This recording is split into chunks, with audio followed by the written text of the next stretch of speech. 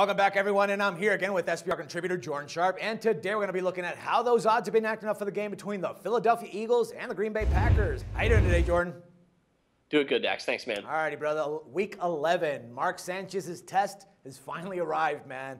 And I guess if he really wants to be taken serious in this league, he's got to show that he can go up against the Pack and get that win. The deal is that they're going to be playing in Lambeau Field. Now, bookies at BOL opened this one favoring the Pack by 4.5 points. But obviously, everyone jumped up on that deal and hiked it up to 5 and even 6 points right now.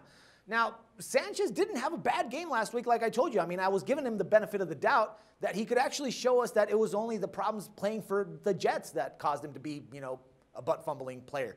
But, right now, the way that I see it, I mean, he does have the chance to play with this nice offense that he has. The only deal is, again, he's going up against Aaron Rodgers, and Jesus Christ, I mean, this guy is on fire. There's no way to stop him. And even though with, that hamstring that he had a couple weeks ago, he was still able to pull off that win, What do you think about this one, man? Where do you expect this line to close out? Dax, I think the line's probably seen as much movement as we're going to see it this week. I think 5.5 is where it's going to close out. I think bookmaker, DSI, the books that have this one pegged pretty correctly. Its value, I think if you got the Packers earlier, it was probably a much better value. But now I'm not quite sure if I'm as enthused about the Packers at the current price. And you're right. This is the first really legitimate game where he's got to go on the road to get the Eagles a win, and a crucial one here against a team that's kind of fighting, a good team that's kind of still fighting playoff position in the NFC because of the bad start. So, but the one thing I am actually interested on this game is compared to another game that has a really high total that we've been talking about that we'll talk about here in a minute. I think that this one even at 55 has a very good chance of going over, just because these two defenses are both very beatable. The Packers, with LaShawn McCoy is going to run all over them this week, and on the flip side, I think Aaron Rodgers is just going to throw all over the Philadelphia Eagles. So we could legitimately see a 30-30 game, at the end of this one, and easily the total to go over this one. I think it's probably a little bit safer and probably a lot better wager, even though it's risen a 1.5 or a point since it opened earlier. You can still get a few books at 54.5. So I think that's the play for this one. I'm personally laying off the spread. Yeah, I mean, I do think that this is going to be a high-scoring game, but I just remembered, I mean, they put Clay Matthews on the inside instead of being on the outside, and we saw what he did last week. Even though he doesn't like playing on the inside, he was sacking quarterbacks and stopping the run, left and right. So I'm thinking that, Sanchez, he doesn't do well under pressure, and that could be a major factor here. So, but are you saying that at 5.5 you're willing to lay the points here? Not lay the points, but to go over the total, it might be a little too risky, dude. I mean, consider that, with Sanchez getting pressure, he's probably going to revert back to his, cocoon when he was back in the Jets days. That's kind of what I think might happen with him. I mean, I might be totally wrong, and, it might not be that way, but that's kind of something that I just thought about, that Matthews is going to be playing on the inside now. So that could actually hurt them a bit. Yeah, it might.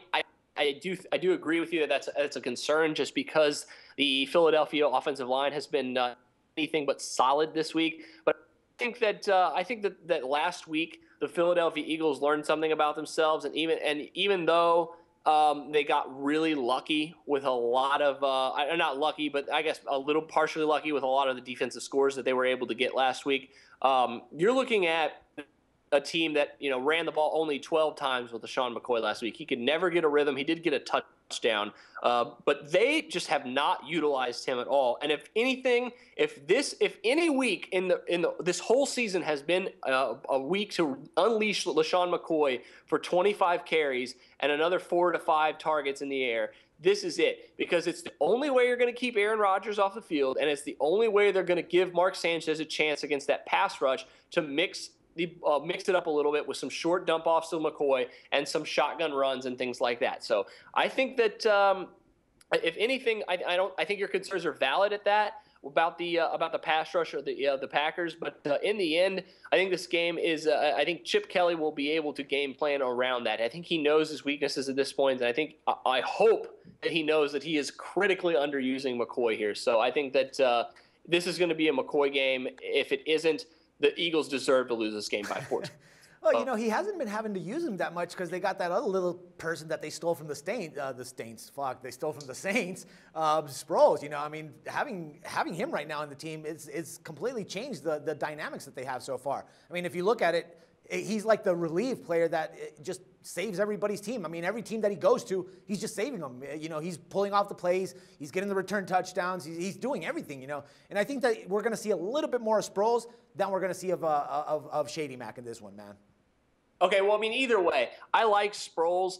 And I think that he's obviously, I mean, after the last couple of weeks that you've seen, has been absolutely crucial to not only, you know, this team, but keeping McCoy healthy and, you know, and fresh. But you know, like I said, I'll stick to it. You know, the only way they're going to, I think, win this game on the road in this tough environment in Lambeau Field, when we're starting to get into the quote unquote frozen tundra levels of weather here in that field, you're gonna have to run the ball. There is no way around it. No matter if it's McCoy or if it's Sproles. Either way, I think it's gonna be a little more McCoy this week though. I just have a hunch. If that's the only way you're gonna win this game, it's the only way you're gonna keep Sanchez, off of his back. And it's probably going to be heavy. It should be heavy in their game plan this week.